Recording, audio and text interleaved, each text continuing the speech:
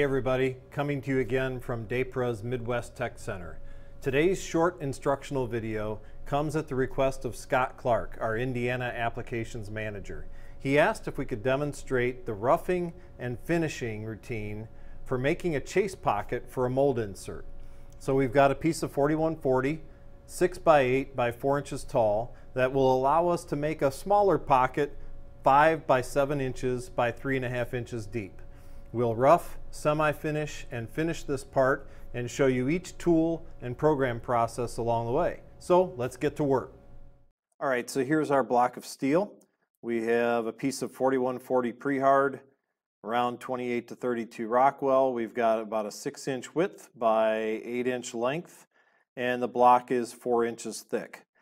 The chase pocket that we will machine is 5 inches wide from here to here and 7 inches long. Each corner has a 3/4 inch corner radius in it. The machine that we're going to use for milling today is a Haas VM2, so it's a 40 taper machine. So given the size of our pocket, again 5 by 7, and the fact that we're on a 40 taper machine and we've got 3/4 inch corner radii, I'm going to use a 2-inch diameter high feed shell mill to execute a high feed ramp routine in this pocket. Now obviously a 2-inch cutter isn't going to bring a 5-inch wide pocket to size in one revolution of the pocket if I use a high feed ramp routine. So all I've done is taken my finished pocket size, offset it inward by 1 inch, and created an inner pocket that I can ramp first. So we'll actually ramp this inner pocket, which is about 3 by 5 in dimensions. We'll ramp that down to the full 3.5 inch depth. Then we'll move out and ramp the final pocket size to its 3.5 inch depth. The tool that we're going to use is a 2-inch diameter high feed shell mill. I have it programmed for 700 surface feet, which is 1330 RPM, a feed per tooth of 40 thousandths, which is a bit conservative for high feed, but because we are in a constant ramp, the chip will naturally have a little more mass. And we really need to be able to evacuate chips. So we don't want the chip to be so heavy that the machine air pressure struggles to evacuate the chips. So that gives us a feed rate of 267 inches per minute. The cut parameters, again, for high feed ramping, we actually program a contour, but then we turn on ramping. And rather than programming an angle, I've programmed a depth of 35. So every time the tool traverses around the pocket, the Z depth will have increased by 35 thousandths. We are leaving from our rough 15 thousandths stock on the walls, and we're leaving 5 thousandths stock on the floor. And again, as far as the total depth, we're taking the pocket to 3.5 inches in depth when everything's all said and done. So that's a look at our parameters.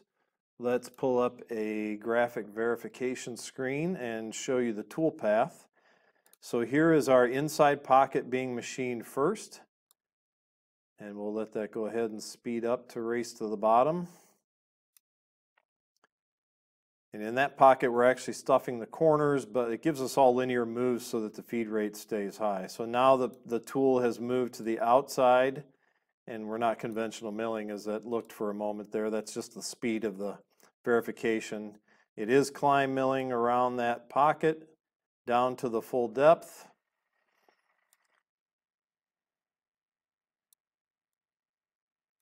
And when we reach the bottom of the pocket, again, we'll have left 15,000 stock on the walls, 5,000 stock on the floor, and the total cycle time is basically 9 minutes. Now that's Mastercam's verification estimate. We will, when we run the part on the machine, we'll note the actual cycle time there.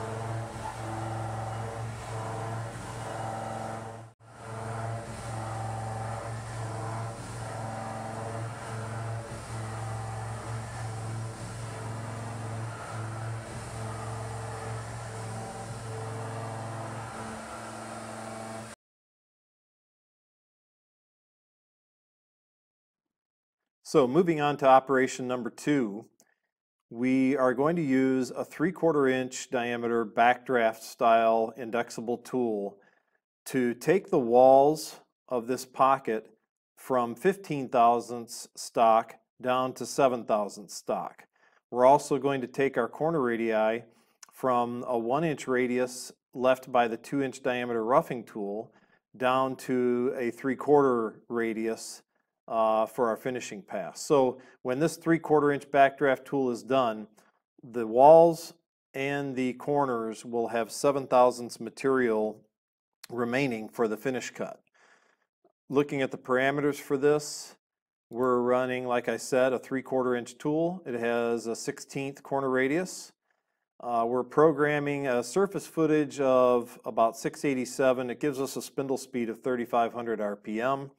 Our feed rate, or our feed per tooth, is 10 thousandths. We have a 2-fluted backdraft indexable tool, so that brings us to 70 inches a minute for the feed. As far as our cut parameters, again, we're profile ramping. So once the tool engages the material, it'll go into a constant ramp until it reaches the bottom and finishes the cut. There are no entry or exit moves. Again, we've given it a depth.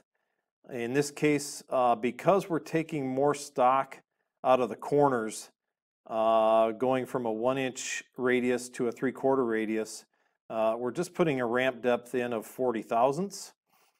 Like I said before, we're leaving 7 thousandths stock on the walls, and we're still leaving that 5 thousandths stock on the floor. We'll come back and finish that with the finishing tool. And again, our total depth is 3.5 inches. So let's look at a graphic verification then for the semi-finishing tool, our 3/4 inch backdraft. We'll hit go, and you'll notice that there's a light cut on the straight walls, but our corners, there's a little more of a shelf there, so you can just see the extra stock being removed in each corner by our semi-finishing tool, going from the 1-inch radius of the rougher down to the 3/4 radius that we've actually programmed for the pocket corners. So we'll let that take its way to the rest of the button. Now again, this is going to stop just 5 thousandths short of the floor so that we can come back and finish the floor in a separate operation. And there we've reached the bottom.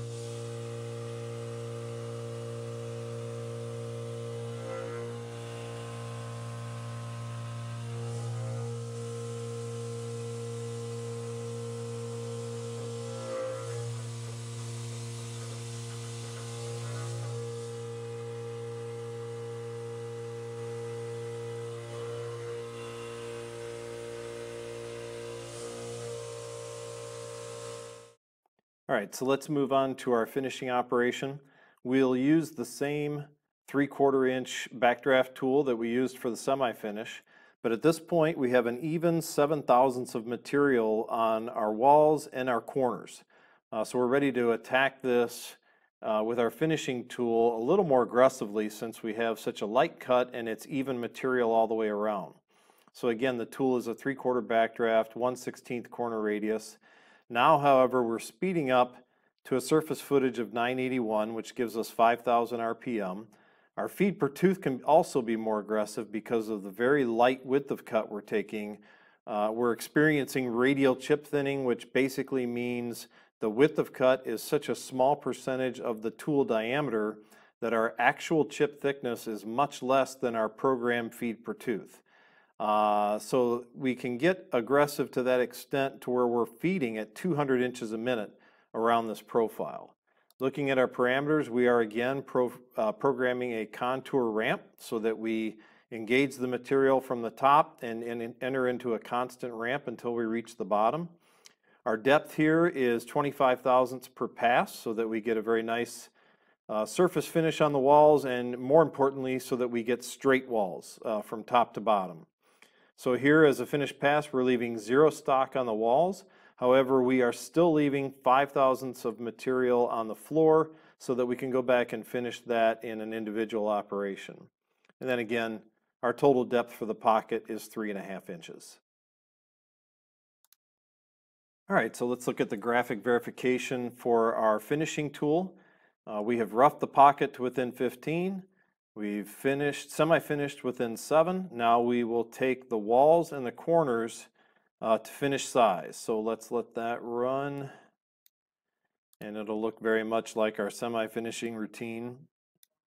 Here, however, we are running a faster speed and feed because we have a very light cut on all of our surfaces being machined right now. It's only removing 7/1000ths of material. Our ramp down is about 25/1000ths, so we've got a fine finish. We'll go ahead and let this speed up. You can see we're just staying in a constant ramp. The tool is constantly engaged in the material. It never leaves it, so that'll help both in terms of cycle time and in regards to the surface finish that we have when we're done. And this tool again is being left short of the bottom by 5/1000ths. We'll come back in a finished floor cut to take care of that floor surface. All right, so now our walls are done. We'll move on to the floor.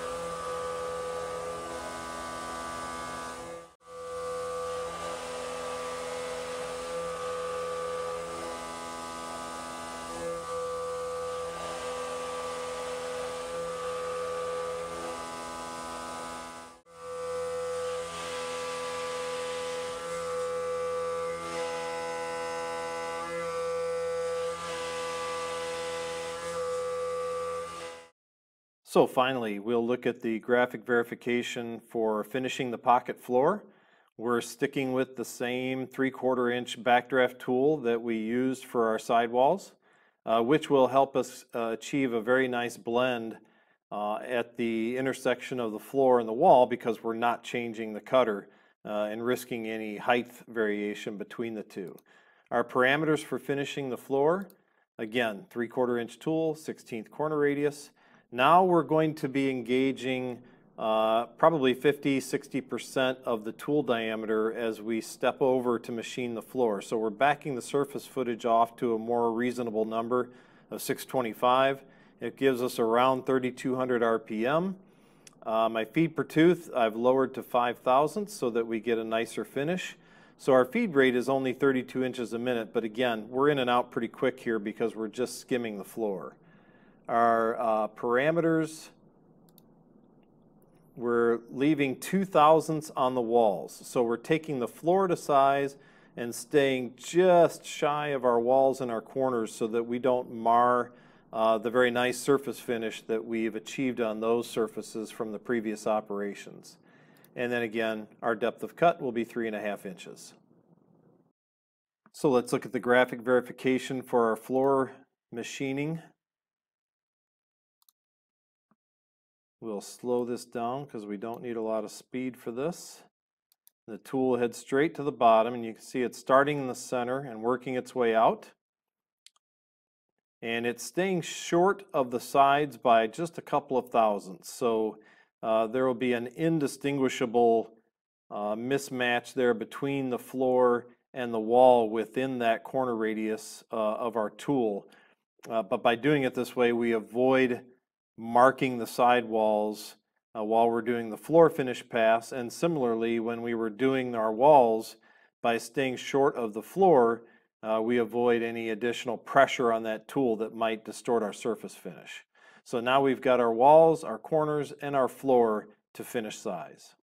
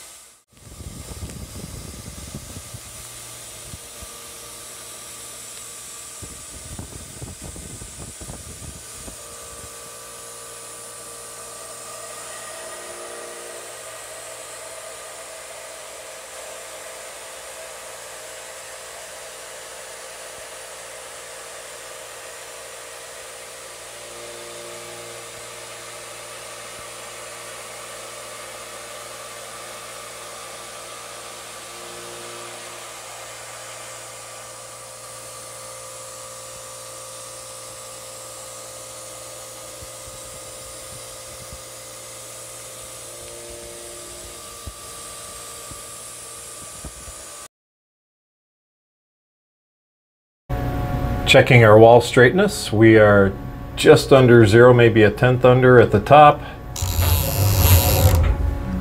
Same at the middle. And right on 0 at the bottom. So we're looking at about 2/10 total taper in our wall. There you have it. Our chase pocket is complete. After 12 minutes of roughing, 25 minutes semi-finishing, and 18 minutes combined finishing walls and floors, 55 minutes total cycle time, we have a 5 by 7 by 3.5 inch deep chase pocket completed. Our walls are straight within less than 5/10, and our insert is actually still in pristine condition. It's ready to complete an additional pocket as well.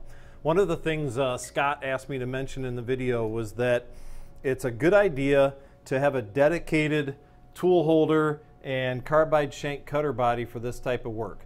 That way, every time you go to finish a pocket like this, your consistency, your size, and your surface finish are known entities. You know what you're going to get. So I thought that was a really good suggestion.